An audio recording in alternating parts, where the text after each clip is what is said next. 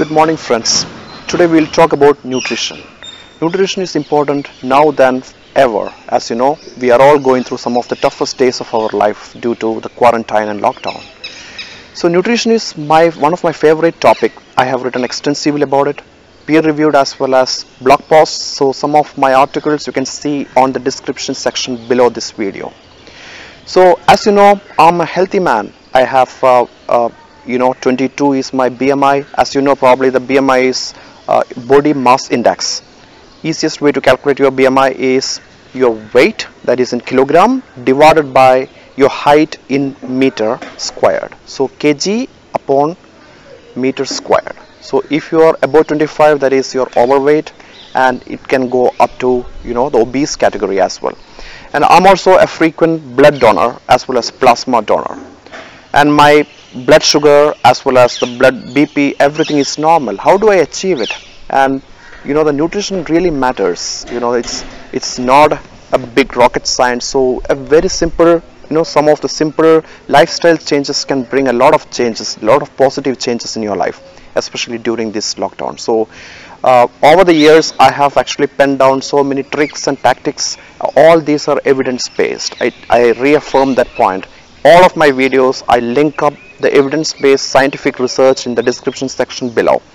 So I'm going to share you some of the most important nutrition secrets that you will have to follow in these days as well as any other day of your life to ensure a healthy and happy and a fit life.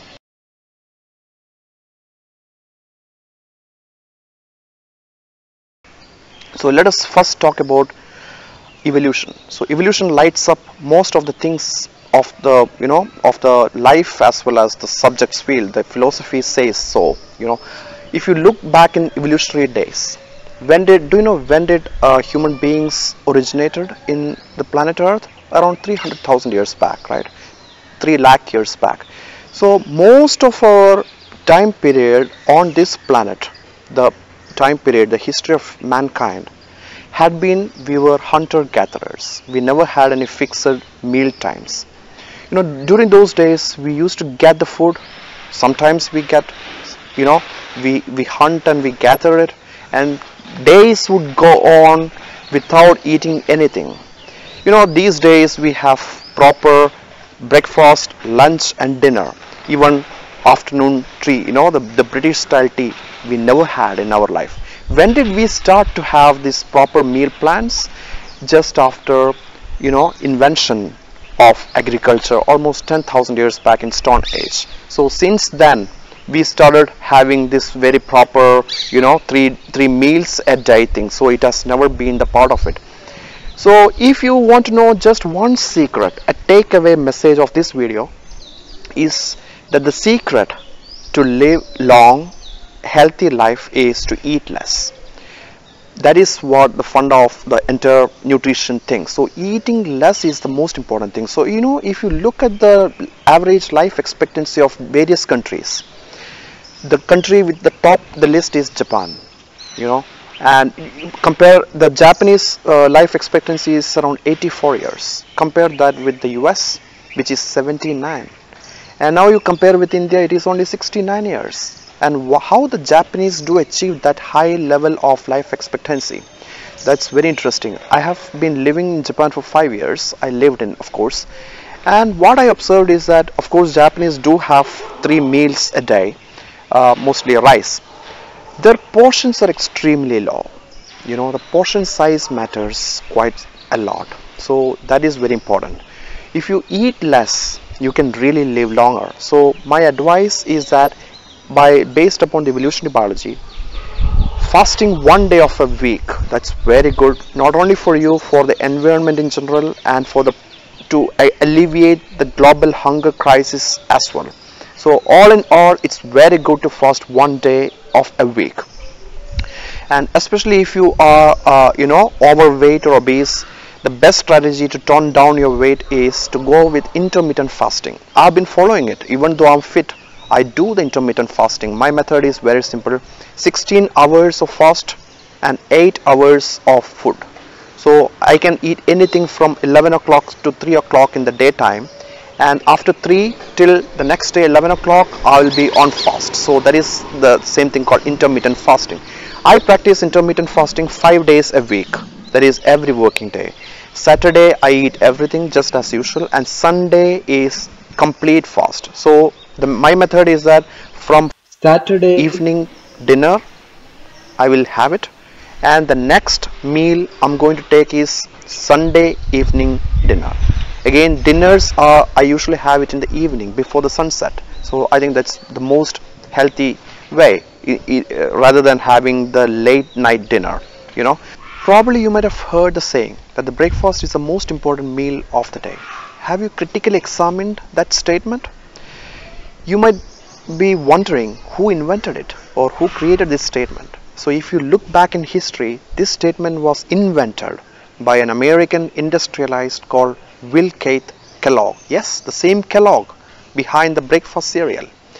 He wanted to sell his breakfast cereal to masses, so that is what he made up this myth. Don't go for that. Even the breakfast is not that important. If you skip the breakfast, no problem at all. The thing is that it's always better to irregularize your meal rather than regular meal.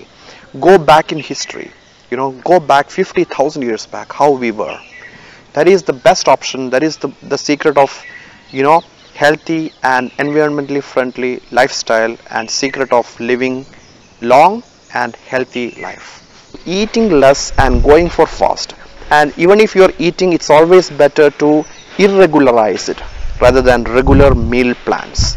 So a non-linear way of eating the food is important. That is what the evolutionary biology says us. And one of my favorite author, probably you know him very well, Nassim Nicholas Taleb, one of his favorite quote is that he never eat or drink anything that is lesser than 1000 years old. So what does that mean? 1000 years of human history. If the things have been invented in recent times, for example pasta or pizza, or spaghetti, or even samosa, of course it has been recent inventions. Breakfast tea with full of milk and sugar, even milk, and soda, whatever the kind of soft drinks that you get in the market, these are all new inventions. So instead of that, you stick with something that has been on for thousands of years. That is the best way. That is what the evolution teaches. Now let us see the next tip.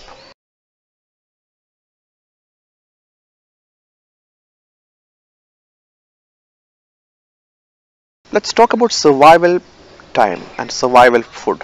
As you know, survival in these times, or the times of nuclear holocaust, hopefully it never happens.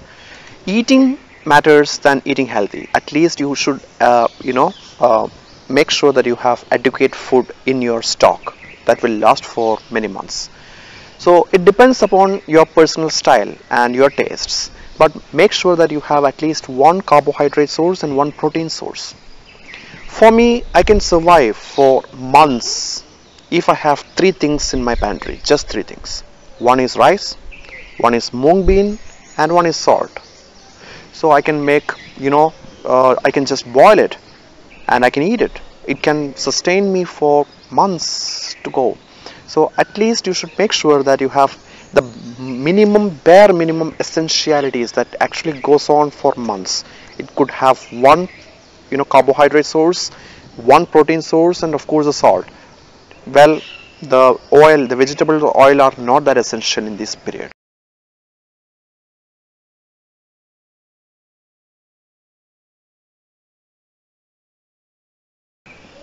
Let us examine what to avoid. There is a very important philosophical concept called via negativa. I like that concept very much. Many of the advancement in our life, as well as advancement of humanity in general, is achieved by removing the non-essentials from our life rather than increasing more complexities. Subtraction matters than addition. For example, if you smoke cigarettes, remove that bad habit from your life. It can have a substantial improvement in your lifestyle, right? So the via negativa, the philosophy is all about removing the bad things from your diet. So as you know, the sugar is not at all essential So remove as much sugar as possible, including sugary fruits like grapes. you know so you can try to avoid as much sugar as possible.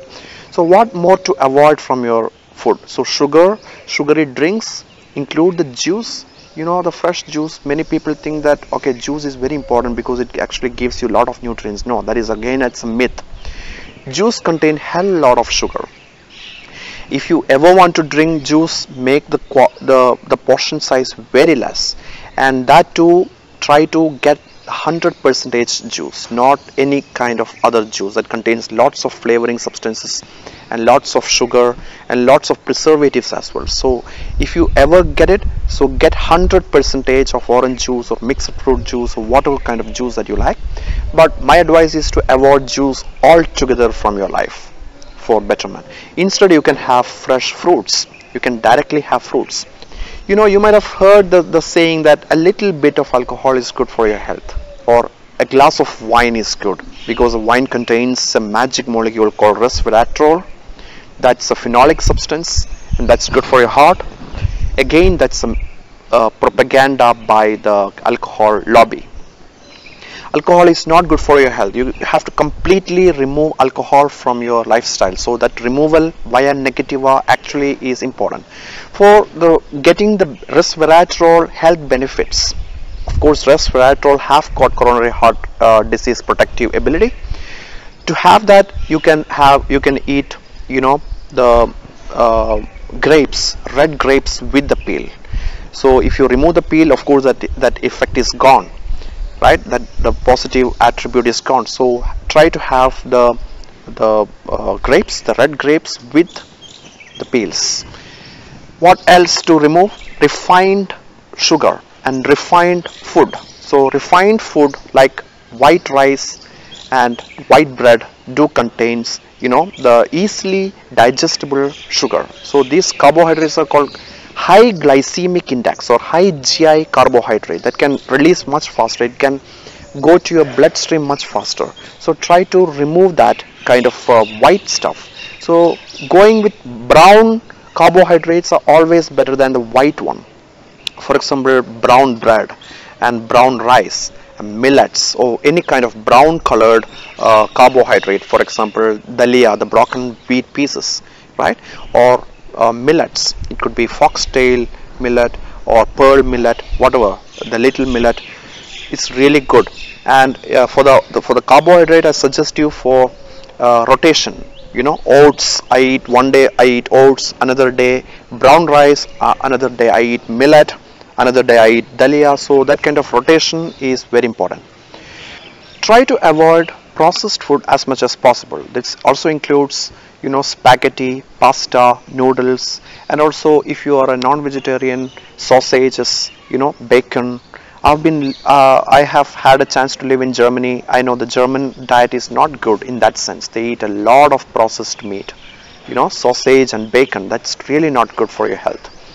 So try to eat a diet as close to nature as possible. That is a secret to have a healthy lifestyle. And another thing is that trans fat. Of course, you try to avoid trans fat as much as possible. Many of the cities have totally banned the trans fat. For one example is New York. Chips, for example, cookies, cakes, all contains trans fat. A lot of trans fat, of course, try to avoid it. And in Indian style of cooking, deep fried cooking do contain, for example, samosa do contain trans fat. Try to completely avoid eating samosas, and any food that is cooked with desi ghee or margarine, not good for your health, right? So, and also the reusing the same vegetable oil again and again many times, that is also not good for the health, because that actually produce the other trans fat containing food includes the paneer as well as cheese, and all those dairy products do contain, some of the processed dairy products do contain the trans fat. How about dairy? Is it essential for human life? I would say no. And many published literature I have linked up below this video do say the same conclusion. Of course, the cow, they produce the milk for their calf, not for the human being, right? And young adults do need the milk. Of course, the suckling babies, the infants need milk, but as an adult, none of us really need the milk or milk product, the dairy products in our life. Even having the dairy products is a new invention. If you look back in history, look back in the evolution of the human beings, it is a recent invention. Almost 5,000 years back, the dairy has been invented. So before that, we never herded the cattle for the dairy production. So dairy is also not essential if you're adult. How about protein and calcium? These two are the things that you get from the dairy, right? So from the calcium as well as for the protein, you can have pulses and legumes. It contains a lot of things, a lot of calcium as well as protein. For the calcium, you can also have broccoli and the cauliflower, and many of the vegetables contains a lot of calcium. So instead of going for the dairy products, I recommend you to have calcium from vegetables as well as the pulses. Another thing to avoid is saturated oil. For example, coconut oil and palm oil and sunflower oil. So instead of that, you can go for the unsaturated oil. For example, you can go with olive oil, though it is a bit expensive, or a cheaper substitute for unsaturated oil is rice bran oil. You can also go for the mustard oil. This is unsaturated oil, of course. So unsaturated oils are always better than the saturated oil. You might know that in India, if you look the map of India, which state has got the maximum incidence of the coronary heart disease as well as the diabetes. It is basically Kerala. So Kerala people, of course I'm also a Malayali, and we tend to eat a lot of the coconut oil. We tend to cook the food in the coconut oil, and we tend to add a lot of coconut into any kind of dish that we make it. That's one of the main reasons for this. Plus we eat a lot of rice and rice products, including breakfast, lunch and dinner, but the portion sizes are quite high rather than the Japanese. Their size is very less.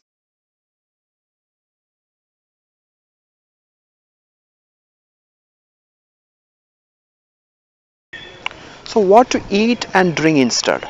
So as I told you, the secret of happy and healthy life is to eat as little as possible rather than eating more.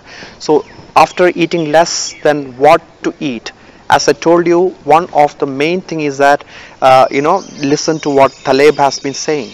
Eat anything that has been in existence for at least 1,000 years of human life history, human lifetime of this planet Earth. So don't eat much of the processed food. So instead of that, just try to eat as natural as possible, the food as unprocessed food as possible, the raw products. So eat a lot of salad in your life. So for the salad, the best secret which I learned is to make a multicolored salad instead of just one color, because the color correspond to the pigments of this phytopigments. So these are different nutrients in it. So whenever you make a salad, you should target for multicolored, different colors. How about tomatoes, you might wonder? Studies have shown that eating raw tomato or eating cooked tomatoes have got better nutrients, because lycopenes get released while cooking. So instead of eating the raw tomatoes, I suggest you to eat cooked tomato, that too the steam cooking, that I'm going to explain later in this video.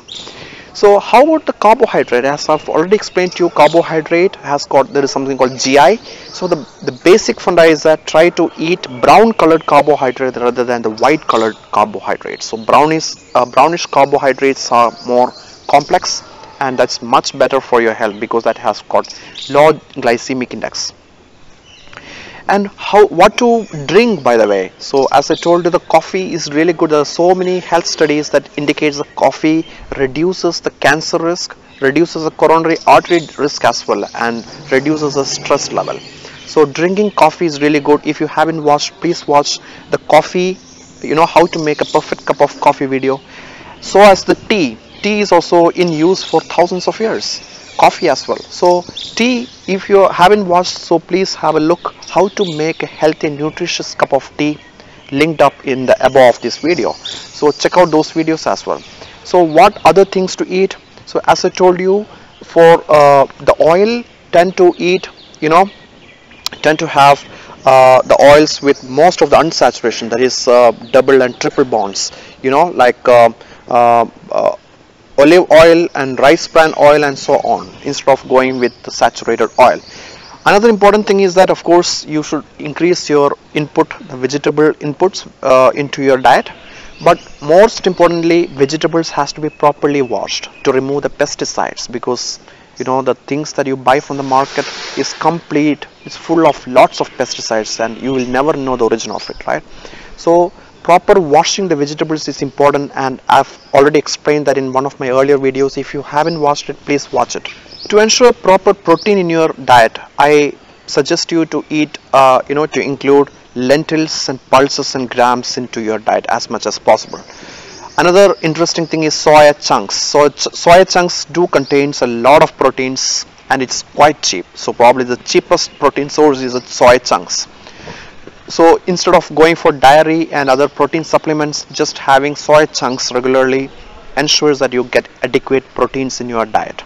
If you are a non-vegetarian, I suggest you to have fish as much as possible, because fish contains omega-3 and omega-6 fatty acids, which are really good for your coronary heart health, but unfortunately if you don't eat fish, or if you're a vegetarian like me, so there is no option to eat fish. So in that case, then you can try this kind of fish oil supplement, which do contain certain omega-6 and omega-3 polyunsaturated fatty acids. So probably that might be a good option for us.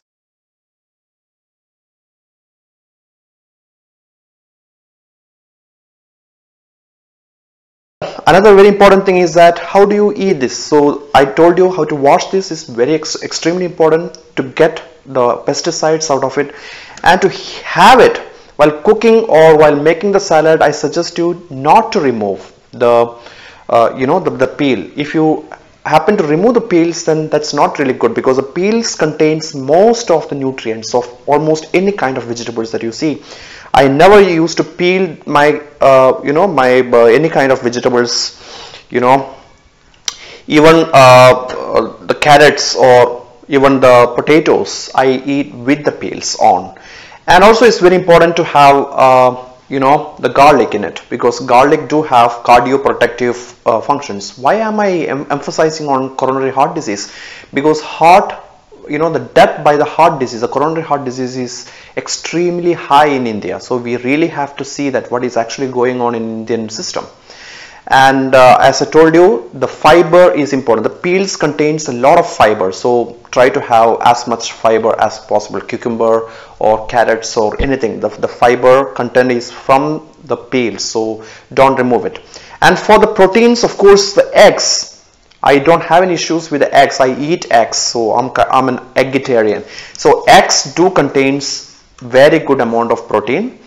And the catch is that egg also contains the egg yolk, the yellow part. It contains lot of cholesterol. So much cholesterol is not good for your heart health or general health, but you need a little bit of cholesterol, of course. Statins are not good at all these days. Doctors are stopped recommending statins, because that is that increase the mortality rate instead of protecting you from the heart health. So little bit of cholesterol is okay. So I will suggest you, if you do eat eggs, confine just 2 eggs per day, or at least 1 egg. You can have it as part of the healthy lifestyle. Another thing is to drink water. So my target is 1.5 liter of water. So this Nalgene bottle is graduated, and it ensures me that I drink at least 1.5 liters per day. Well, that also depends upon the season.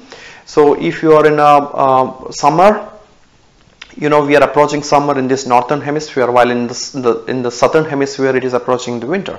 So if it's summertime, you need more water than the winter, that is actually the seasonal. And how do you cook this vegetable? So the usual Indian style is go with the pressure cooker, right? So but you should know that the pressure cooker, because of the pressure, the boiling point of the water is very high. So the water temperature reaches up to 121 degrees, and that totally degrades the most of the nutrients. Only the starch is remaining. Only calories are empty calories. So cooking vegetables in the pressure cooker is really not a good practice at all. I totally advise you against it, the practice. Even boiling, the Indian style of cooking, the boiling is also not a good solution because it simply destroys it. What my practice is that I wash thoroughly and I cut it, and then I put it in this kind of this is a steamer. So this wet steamer, so I put my stuff in this, all vegetables, anything can do. So for example, the potatoes, I can mix up as well. So potatoes, if I cut it and not too fine, it's like chunks of potato, absolutely fine. So, and I can mix with other veggies as well. And then in this lower part I pour with water, and then once the steam comes in, I start my countdown in my watch. So it's around 7 minutes it takes for the potatoes to cook. And for other vegetables is much lesser time. For example, the lady's finger takes just 2 minutes to cook, and for the spinach it takes just 1 minute to cook. So you have to time it accordingly. So using this ensures that the nutrients of your vegetables do not go awry. So you get all the nutrients preserved, plus you save energy. That is also very important while comparing with the pressure cooker or comparing with the boiling or sauteing. This method is much better for environmental point of view as well as a health point of view. Other than veggies in steamer, you can also cook soy chunks. So all you have to do is that just put this soy chunks in a water and let it be there for an hour, and then squeeze all the water and put it inside and cook it. So you can cook it in just 4 minutes in this steamer. So the steamer is really helpful and a healthy way to cook instead of simply boiling or using the pressure cooker. So that is the gist of today's talk on the nutrition, and the take home message is eat less to live longer and healthier lifestyle, and also try to fast at least 1 day in a week. If you like this video, please click the like button and don't forget to subscribe my channel. I tend to release videos in quite regularly, and my videos tend to focus on living a healthy life and environmentally conscious lifestyle. Thanks for watching. Have a good day.